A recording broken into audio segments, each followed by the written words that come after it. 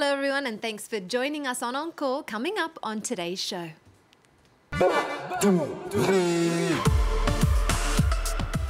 Triple threat comedian Rachid Badouri pulls out all the stops to hit the punchline, dancing, acting and even channeling Beethoven to bring a sketch to life. The International Comedy Festival Just for Laughs put the Canadian funnyman on the map. From there he fronted the stand-up spectacle Arrete Ton Cinema, spreading laughs from Quebec to Paris. Well, the showman has upped the ante once again with Badouri Recharged, a one-man show.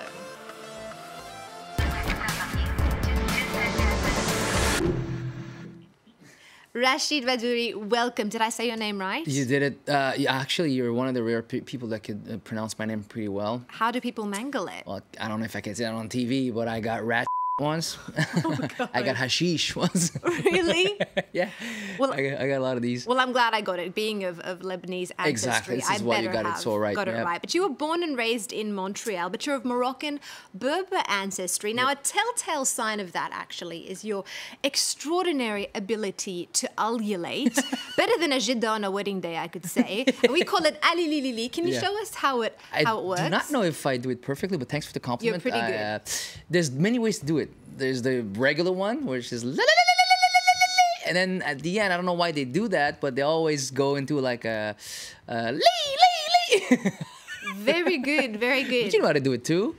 No, I'm it's not in your even blood. You should do it. How's there we that? go. No, I need to practice. I need to practice. It sounded more before I get to your kangaroo level. than. Well, that's right. That's the Australian in me. I know. That's why I'm bugging you. Now, before you got into comedy, you worked for an airline. Now, that joke just writes itself, really. I've heard that it can be hard enough for you to get through customs, let alone regulate them. It was. But thank God I stopped before September 11, because then, you know, it was it was going to be a harder time for me. But the thing that I've heard a lot of comedians doing jokes on airplanes, inside the airplane, on the airplane and stuff like that. But I never heard jokes from the other side, from the flight attendant point of view. And this is what I was doing, because there's a lot of crazy things you see on the airplane when you work as a flight attendant for 5 years. I've seen so many things. So for me, it was the best way to write a skit about it, and I did in my first show. So you used it for research. Of course. Well, your parents must have been a little bit freaked out when you left a so-called real job for one in entertainment. What did they have to But say? you know how it is, being from a Lebanese background. Exactly, that's why I mentioned you have three choices with your parents. Either you become a doctor, a lawyer, or both, right? So Pharmacist also a pharmacist as well, exactly. Engineer, not too bad. So imagine telling them you're quitting school, not school, but I mean, I was already in college, and I was like, you know what, I'm quitting everything, not to become a flight attendant anymore or anything like that. I'm becoming a comedian. My mom didn't like it, didn't appreciate it. My dad thought it was the only job that I could do forever, for the rest of my life, because it's haunting you every day. When you have a need to make people laugh and entertain people all day long, if you don't do that as a job, it will haunt you for the rest of your life, and you will live with regrets. So my father said, you know what? Even if he becomes a brain surgeon, he's not going to be happy. Let him be a clown. Let him be paid for this. And you know what? Let him be happy. And he kind of approved it. Well, thank you, Baba Badouri. Muhammad Badouri. And he actually has taken center stage as the inspiration for some of your skits. We're going to take a look at you in action. Let's do that. I got a very funny dad. My English is not perfect, but his English is bad. You know why? He's too proud to ask when he doesn't know a word. He's trying to make up a word, you know?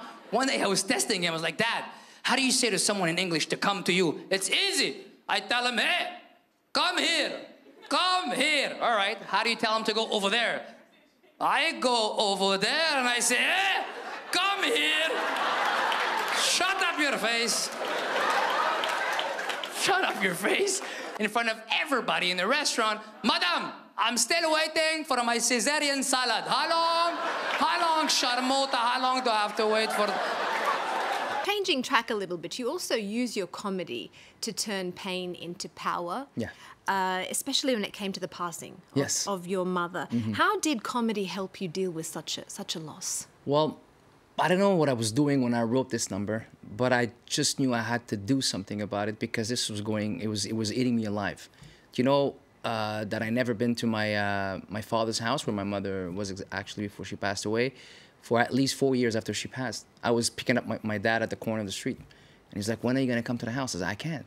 As soon as I smell something from her or something reminds me of her, I just can't do it. When I wrote this thing, I said, this is the best way to heal maybe is to talk about it. So I was kind of selfish because I was making people pay to come and see my therapy, you know, talking about my mom.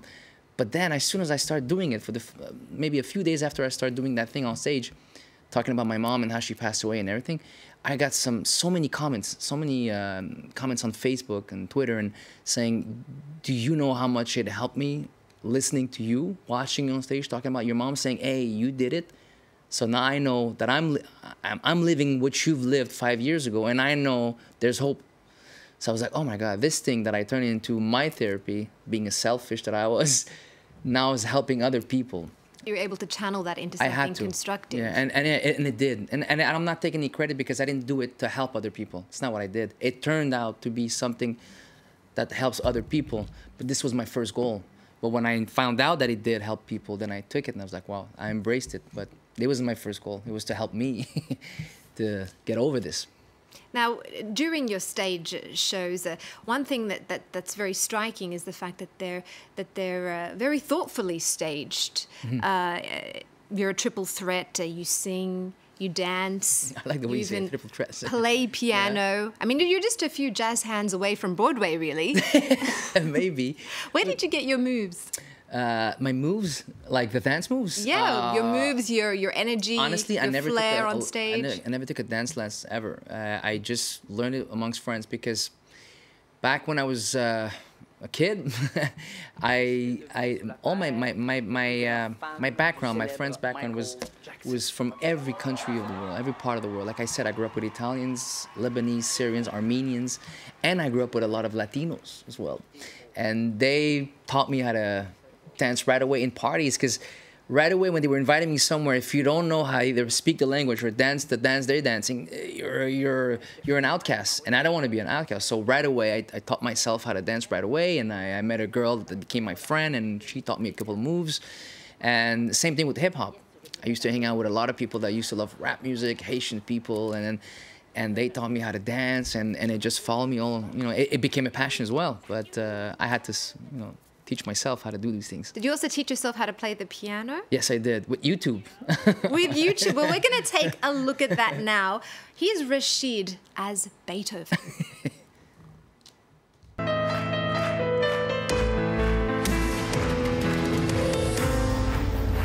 Yes, sir!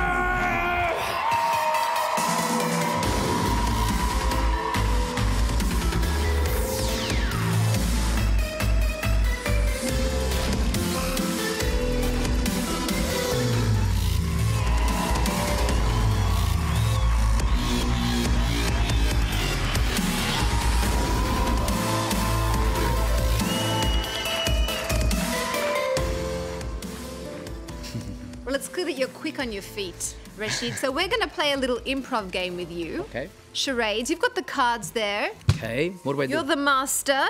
I'm going to try to guess what you're holding. You've got to let me know. Okay, with clues, using your words. Yes, using some clues. Oh, my God. I was born there. Montreal, Canada? Almost. Between them, there's Quebec? Yes. Oh, you're smart. And you see them every day for the past 4 years. Croissants? They're people. More clues. More clues. They're from this city. What kind of? More clues. Baguette. Parisians. Yes. Parisians. Yeah, exactly. I've got it. Did you Parisians? I did. Okay, perfect. Yeah, that's it. Thank you. You're good. Thank you. You didn't see the answers before? I didn't see them before at all. Good. And Jenny, my producer, was not whispering them to me in my ear at all. Right. No, not at all. Thanks for not cheating, Jenny. Right now you're touring Badouri Recharged. Yeah. With dates across France and Belgium and Switzerland. Of course. What are we plugging into? Between the two shows, the first one that I wrote and the second one, a lot of things happen, like the passing of my mom, my dear mom. a lot of things changed. My eating habits, my training habits. I got married.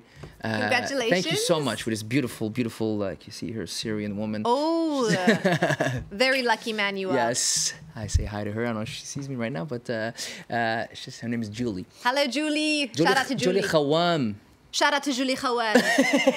And that's it. So a lot of things happened, and I was so recharged, rechargé of these anecdotes, stories that I had to tell people, because it was between those shows, maybe 5 years passed, and it was the most busiest 5 years of my life, and I had to tell my fans about it. And this is what happens in this show.